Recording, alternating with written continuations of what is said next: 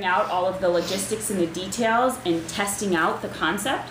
Some projects don't make it past that stage for whatever reason. It might be because the league support has changed for it. It might be that the partnership falls through, or there may just not be the need anymore. So that's kind of the initial bucket. Then you have standalone projects as we think about all of the projects that we currently have today. So Between the Lines, for example, Kids in the Kitchen, those are all considered standalone projects. They also grow and evolve over time too. So we typically start out small, and Backpack Buddies is a great example as we added an additional grade and learned new things year over year.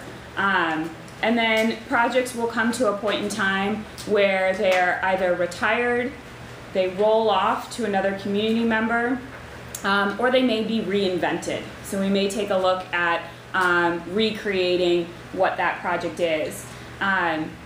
Some projects are retired because the league interest may change and there may no longer be the desire within the league to support that particular initiative. They may also roll off because we found a great community partner. So Books for Kids, for example, rolled off into Read Indeed, which was an organization already in existence. So we took on a much more consultative role with that particular organization. And sometimes they're reinvented. Most likely, it's going to be those first two buckets where projects are going to fall in. In the past, projects have had a lifespan of 4 to 6 years, typically right around 5 years. And that has been kind of our general rule of thumb of, hey, we should have some type of opinion of what is going to happen with these projects. Ultimately, the goal is to create projects that are sustainable and continue to serve the needs of those people that it is addressing. It could be within the league that a project continues on. So if you think about League Airs, that's been a project for us for many, many years. We have not rolled it off entirely. It could be a project that has a much shorter lifespan because there's a community partner ready to absorb that need. So with that, I'm going to turn it over to Becca, who's going to help facilitate some conversation with our panelists. Thank you. So we have a lot of league experience with these three ladies. I know a few of their bios and kind of their background, and we have a lot of community work here, but also outside of the community work, you know, other areas and other pillars of the league. So what I'm going to have them do is just give their background a little bit, not only in the community pillar, which affects all of us, but also outside of it, so you can get an understanding of that. But I believe, are you on the board? Yes. Yeah, so they've all been on the board in numerous different positions, I think. So I'm going to have them explain their background, both here in the league, but then also outside of the league. And then lastly, just kind of go into that second question of what the projects you've worked on, and then also what was your favorite project. It might be hard to choose, but your favorite project. So Sure. Hi again, I'm Kara Nagel. I have been in the league since 2003, I believe. So I've been around a while. Most of my time has been, I know. Most of my time has actually been in the community pillar, primarily on the project side. And then just these past couple of years, I shifted over into different pillars. I figured towards the end of my career life, or my league life, I would get a little bit more experience in other pillars. So last year I was on the nominating committee, and this year I am serving on the special events committee. But within the community pillar, I was able to participate in quite a few of the different projects that we had. The first was Books for Kids, which you probably know a little bit about. It's now transitioned out of the league, but it was just a few years ago that happened, so you'll still hear a lot of rumblings about it. I was actually on that project the very first 2 years that it was in existence. And so for that reason, I'll already answer my favorite project to work on. It was that one. And I think it was partially because I was part of the initial group that started it, and I had amazing chairs the first 2 years. I served as a committee member at large the first year, and then a director the second year. And just to have really strong leadership was really good for me my first couple years in the league. It really taught me what it means to be a chair. And then I was able to participate in, I guess I did Breakfast Buddies after that as a chair. which was a mentoring program for middle school girls in St. Louis Park. Then I did Gilda's Club, which I'll talk a little bit more about later. That is one that transitioned out rather quickly. Then Helping Hands, and then I served on the board as VP of Community. So that's a quick snapshot. And then outside of the league, I actually do similar work. I was at Target in community relations for several years, which is the department that manages all the nonprofit giving for the company, and decided to make a move out of Target last November, and I actually transitioned to one of my nonprofits that I had been funding at Target called Serve Minnesota, and we fund all of the AmeriCorps programs in the state of Minnesota. I do fundraising for them and specifically focus on two of our educational programs called Reading Corps and Math Corps. And that's a little snapshot. Awesome. Michelle? Mine is not that long. I'm Michelle Fennig. I've been in the league, I think, since 2007. Other than I was a new member, core group advisor my first year, and then I moved right over to projects. Never left, it seems. I started Between the Lines. Its first year, and then I stuck around for another year, so I chaired it actually 2 years, then I was vice president for projects. What else? Oh, outside the league. Real life. Oh yeah, in real life. What was your favorite? Yeah, Favorite. Well, let me see, Between Lines. It's always that one that you spend like all that time. In real life, I'm an insurance agent. Not that exciting, but in the past, I've done fundraising for a national organization and did one-to-some events and like really fun stuff like that. So in a previous life, so that's my personal life. My favorite project is probably Between the Lines. Although Books for Kids is pretty impressive. It really You had a was. really exciting chair. I did. She was fantastic. You're not planning to see it at all, are you? Well, that was actually when I was on that. I was on Books for Kids my new member year when you could, if you wanted to be on a committee, and I was on Books for Kids.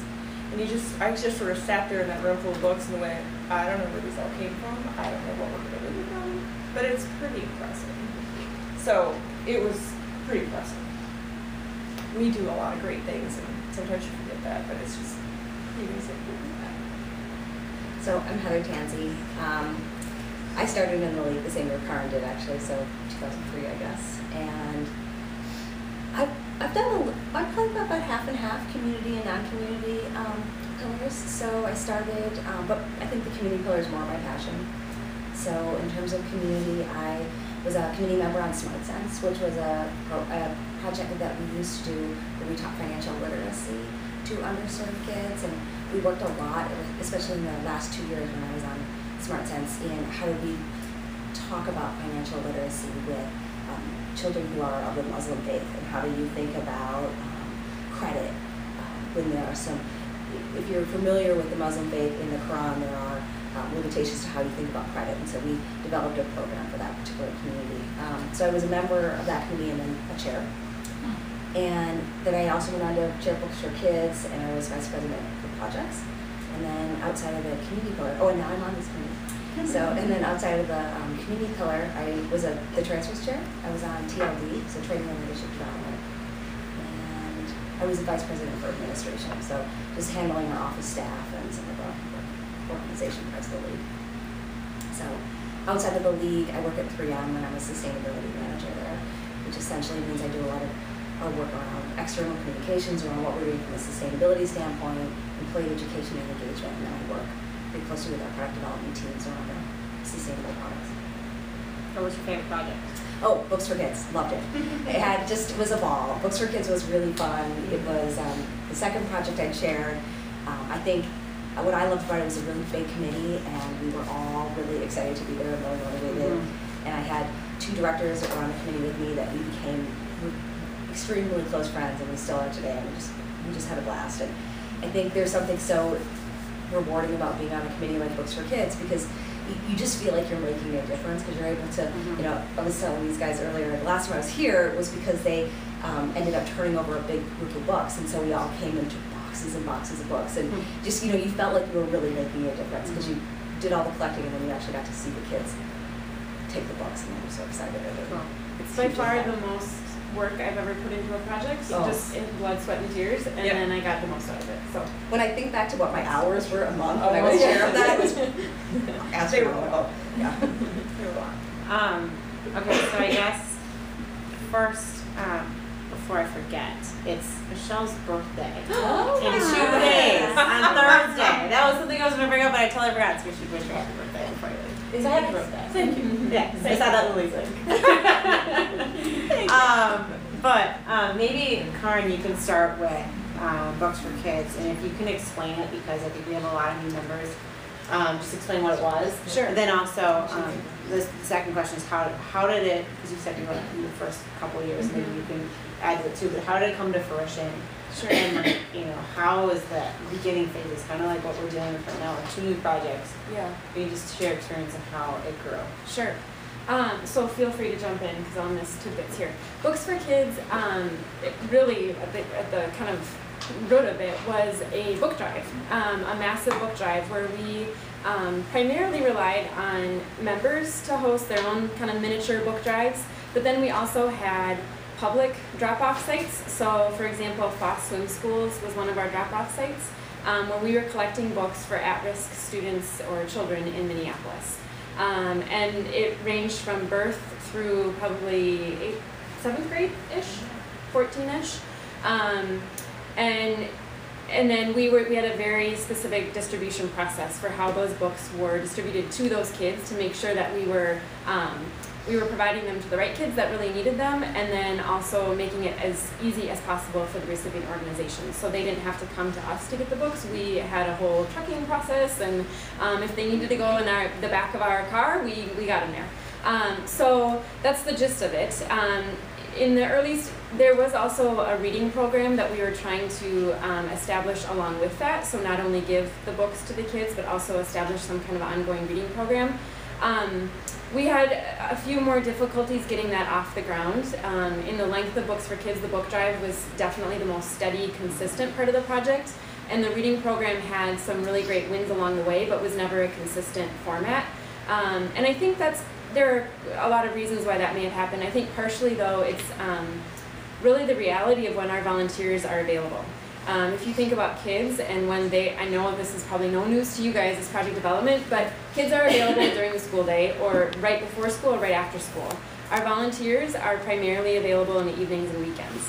And so trying to find the kids that need the actual reading program and the volunteers that are able to give them that resource can be really challenging. And that's probably what you'll find as you move forward with these new projects as well. It's just the reality of what type of volunteers we have. We're busy women and with families and careers, and so it can be a challenge. But with that said, hugely successful program project in my eyes at least. The very first year, so I was thinking about this, Kirsten Muller, who couldn't be here tonight, she was the chair of project development, so similar to Christina. And Books for Kids was actually being incubated under project development that first year. But I would have to say that the whole committee, it really became like a Books for Kids committee that first year because we wanted to make sure that we got a book drive up and running that very first year. And so that year, project development kind of took a side seat a little bit to the actual book drive.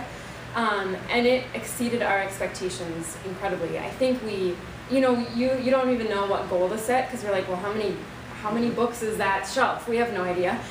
So we yeah, now she does. now you do. But when you're first setting, you're like, I have no idea. So I think we set our goal at, I don't know, it was either 5,000 or 10,000, and we got like double that.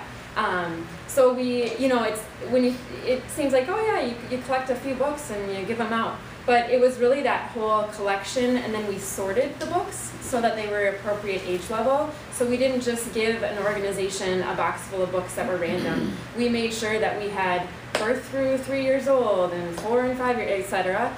And so we had to develop the whole process of receiving the books in a warehouse space.